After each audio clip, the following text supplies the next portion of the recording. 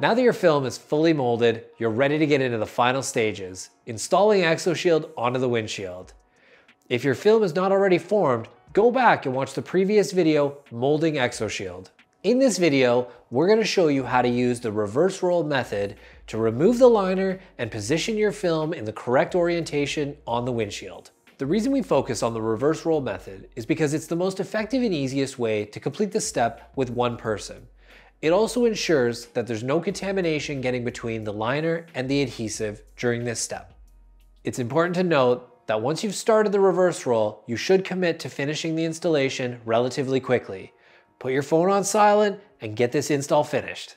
So let's check in with Laurence. He's just finished molding the film and is ready to install it on the windshield. So I cleaned off the top just in case there's any dust from the air that's landed in this while I've been working on it. And I'm just gonna roll it the way it was rolled. Loosen it. Bring it to me.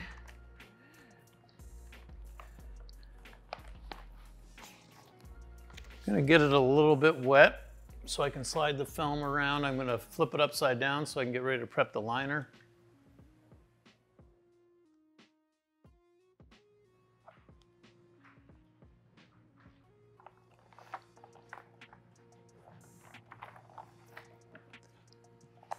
So obviously this is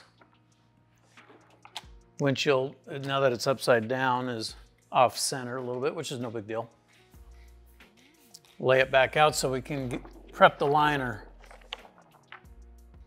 Tack it down a little bit so when you're pulling the liner up, if you're not lifting the film off the glass. Okay, so let's get the liner prepped, ready for install. Again, I always start at the bottom.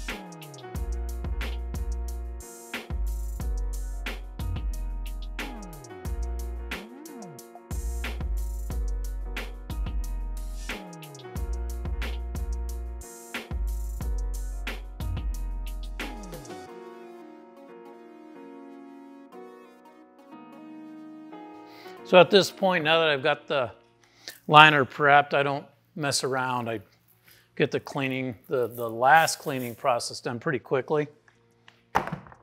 So now I take my alcohol and water mix, and I'm just gonna get it misted. And it's just a second. Alcohol is obviously a very good cleaner, and it just forces me to do a second step of cleaning it off.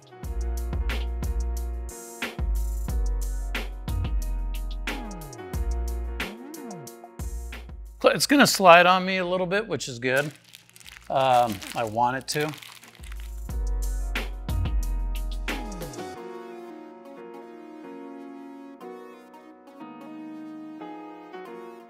Keep it as close to lined up as possible. Sometimes it's just difficult to do, but that's lined up pretty good there.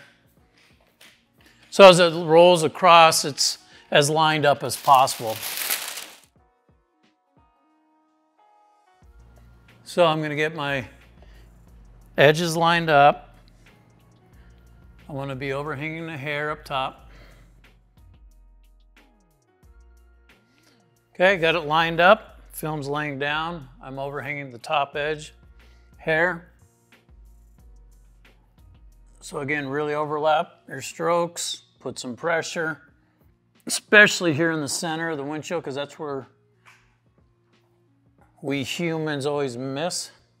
And I'm gonna start from the middle and I'm gonna squeegee straight down a couple strokes and then straight up. And I'm gonna keep doing that, working my way, really overlapping the blade as to where you squeegeed. You wanna make sure you're not leaving any water at all as you're squeegeeing. Take your time. You're putting medium pressure and squeegeeing kind of slow, just making sure you're being really thorough and overlapping yourself. I'll do that until I get at least halfway to the side, and then I'll start squeegeeing straight towards myself with the front of the blade facing me, and work my way down. Then I'll go to the opposite side and do the same thing. After you've done the first squeegee, most of the time we still have little fingers that pop up along the bottom, maybe on the sides, maybe a couple on top, depending on the windshield and how far we molded it down. I'm not worried about those fingers at this point. Right now, the first thing I'm worried about is making sure I got all the water out, but now I'm gonna clean the outside of the film off and check to see if I've got any contamination that I've got to get to. This is the best time to get rid of any contamination that might have gotten in there. It's also best is to sit down in the driver's side and look through the glass. That's when you'll notice where you did not get a good squeegee through. Once you're confident you got everything out, if you needed to, and you're ready to do the second squeegee, re-wet the film down and do your second squeegee. I start from about almost all the way to the top, and I'm just going straight down all the way. I'm putting quite a bit of muscle into it, and slow, and just putting some pressure, a lot of pressure, making sure I'm getting everything out. I'll even go back and do it a third time many times. When I get to the fingers with this big heavy blade, I really slow myself down. I don't like to jam through it.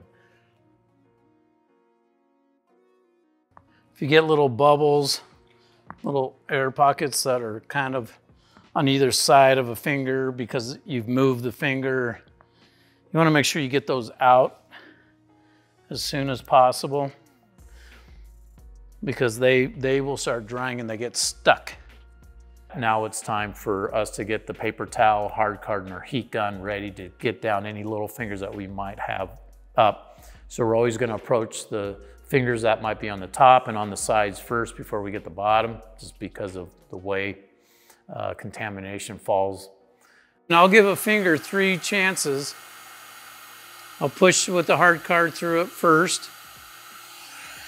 Put heat wherever that finger was. If that finger pops 3 times, I'll give it 3 chances. And then after the 3rd chance, if it keeps popping on me, then I'll actually put heat directly on the finger. I don't like to do that right away because you do risk damaging the adhesive and it'll leave marks sometimes. If there's enough soap and water still in there, it's usually safe, but sometimes it's started to dry out, and then you add too much heat directly on the open finger, and you leave marks in the adhesive with the heat. If you've been finding contamination in your installs, this is the step you'll want to pay close attention to on your next install. Take your time, be thorough, do one more cleaning of the windshield. It's infinitely easier to deal with contamination prior to the adhesive being exposed. When it comes to the squeegee steps, there's only a few things to keep in mind. Firstly, make sure the film is centered on the windshield. You should only have at most a 1/16 of an inch of exposed glass surrounding the film. Get your film tacked in place before you start long hard passes. You won't want the film to be moving when you've begun squeegeeing. And overlap your strokes to get out as much moisture as possible. This will allow your installation to cure much quicker.